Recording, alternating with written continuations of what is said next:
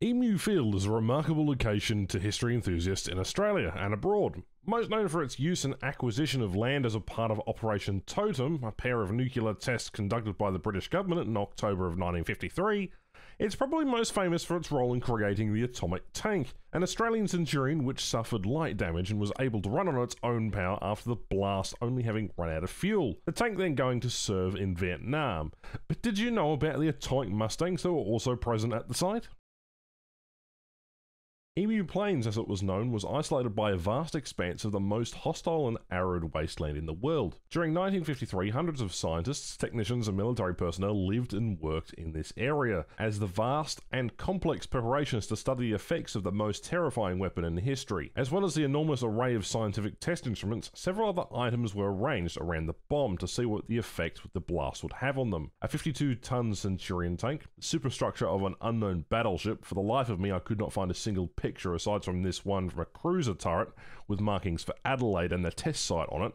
And finally, 6 CAC piston engine Mustang fighter aircraft were placed directly around the target area.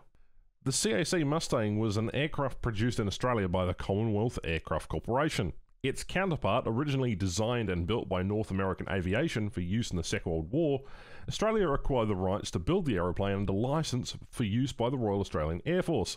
The first of these Mustangs, A681, in 1945, was tested thoroughly by test pilot Jim Schofield. Well, the very first test flight of the Mustang was very rewarding sort of a feeling. The Mustang was an extraordinarily good aircraft. It was particularly suitable for long-range escort flying.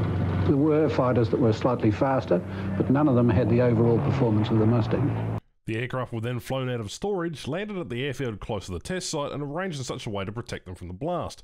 2 Mustangs were placed in the front of the dirt mound, 3 behind, and a 6th placed further up the road.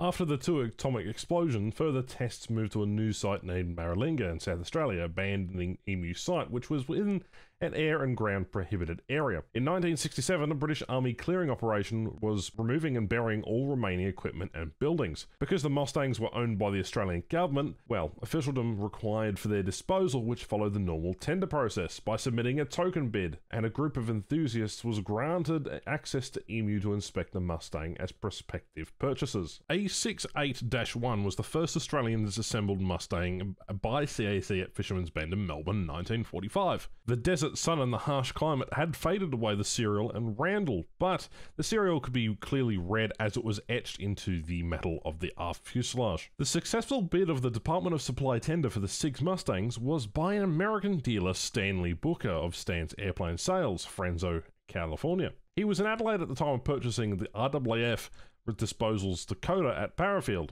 He struck a deal with an Adelaide group of pilots and engineers headed by the charter pilot Tony Schwert. I heard the planes were there by word of mouth, so to speak, back in the very early 60s. In fact, whilst I was in the Air Force, I had just kept an eye on them generally up until the point in time when the tender came out. In return for them carrying out the dismantling and removal of the Mustangs overland to Adelaide, they could choose the best aircraft for themselves. In a mammoth effort, the team worked in a sweltering heat to dismantle 5 aircraft which were removed by truck along with a rough track to the Transcontinental Rail line at the siding, where they were sent by rail to Adelaide.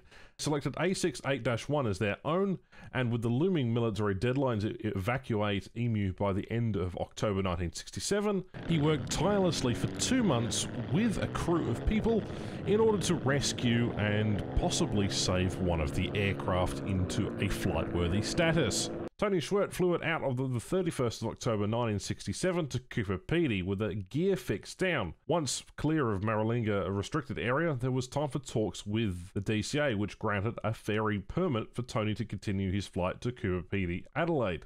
In a twist of fate, he was then escorted by the Department for Civil Aviation Aero Commander, flown by senior official Jim Schofield, who also had been the test pilot for the first flight of Fisherman's Bend. And despite well wishes and everyone's hopes that the day where the Mustang would stay at Parafield as a privately owned civilian aircraft, the Department for Civil Aviation enforced their policy restricting civil operation of former military combat aircraft, on the basis that during their service lives they could have been subject to unreported manoeuvres beyond their design limits. And for the next 2 years, throughout 1968 and 1969, the Schwertz Syndicate appealed the policy, and the DCA took legal action against Tony for his unauthorised flight from Emu to Cooper Pedy. And while the aircraft sat dormantly, sitting at Parafield, the Adelaide group got an offer from Stan Booker to sell him A68-1. The irony was that within weeks they had learnt that their submission and those of fellow Adelaide pilot for his CAC Mustang had resulted in the DCA reviewing their policy, and a certificate of registration for A68-1 arrived in the post, but it was 4 days too late. They had already negotiated a sale with Mr. Stanley.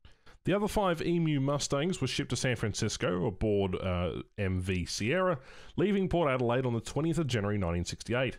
They were reportedly damaged on the wharf at San Francisco by anti-Vietnam War protesters after a local newspaper said they would be used in Southeast Asia. In fact, Mr. Stan had sold them on to Cavalier Aircraft Corporation in Florida, which specialised in civilian executive two-seater Mustangs and military upgraded armed models. Their Cavaliers were used by the US Army and exported to Indonesia, Bolivia and Salvador. Now, this ironic fate and twist, Cavalier Aircraft dismantled the 5 airframe sections to be reconditioned for Cavalier's rebuilding program, and whether the parts of the Emu Atomic Mustangs were actually used or not will never be known, but leftover Cavalier parts were later sold on to booming US warbird scenes, and certainly CAC panels must have been seen flying around in North American P-51D warbirds. And there is an ongoing joke that certain parts of P-51s glow in the dark. Subscribe for more.